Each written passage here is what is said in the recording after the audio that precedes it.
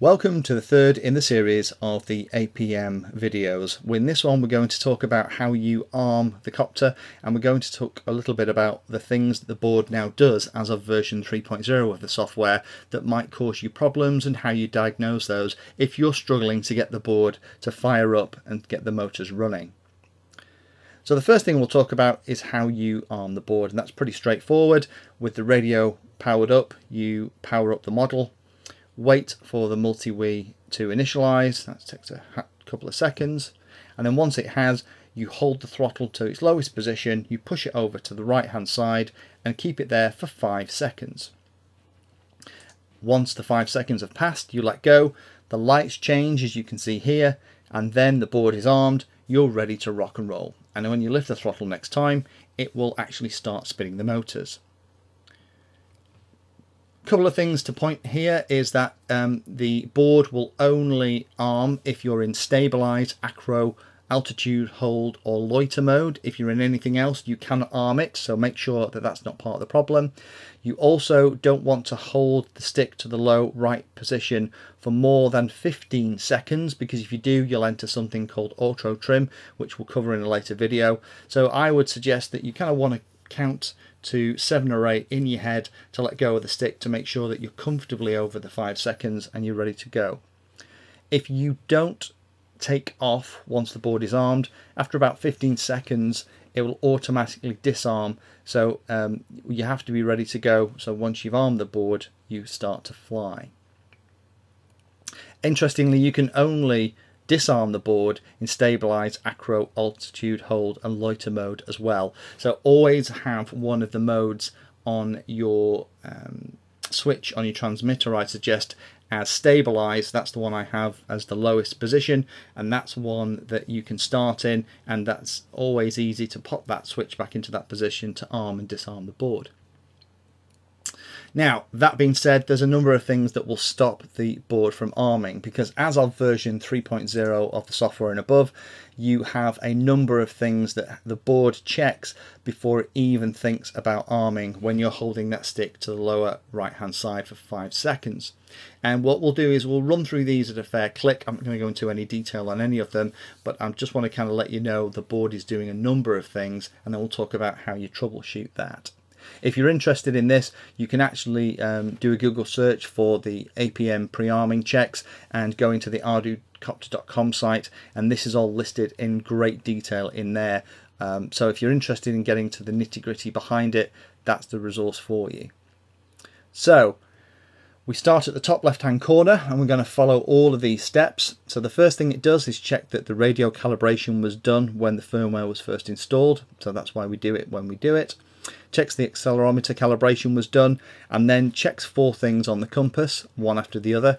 Checks the compass health is okay, that the offsets for the compass are good and there's not erroneous. Checks the compass calibration has been done, and then checks the strength of the magnetic field around the compass is within tolerances. Once it's happy with that, checks the barometer's okay, checks that if you're arming in loiter mode, it has a GPS lock. If it doesn't have a GPS lock, it will wait for one, so that could be the reason why it isn't arming. Checks that the GPS H-stop is less than 2. Now, H-stop is just an indicator of how good the GPS lock is. Less than 2 is acceptable. Less than 1.5 is a great GPS signal and in good shape. More than 2.0 is not brilliant and it won't initialize. Checks that the ground speed, that it's basically stood still, it's less than 50 centimeters a second. Checks the input voltages are within tolerance on the way in, so I think it's about 4.7 to about 5.5 volts. It just double checks that that's okay. Make sure that channel 7 and 8 on the configuration are set to do different things. Make sure that the fail-safe isn't in effect, and that fail-safe is what we'll look at in probably the next video, where we can set a value for the throttle below which the board will initiate failsafe and do whatever the failsafe condition is. As we looked at in the first video, I set my failsafe to be return to launch typically. Then make sure that the maximum angle is within tolerances, and then finally make sure that the radio, rudder, pitch, throttle and yaw are all set up okay as well, and within, I think it's 1300 to 1700 channel values. If all that stuff checks out, then it arms and those lights flash and you're good to initialize. The challenge is if any one of these tests fail, the board will not arm. But as of the current version of the code, you don't get any error messages or flashing lights or anything to let you know where the problem is, and that's a big hassle.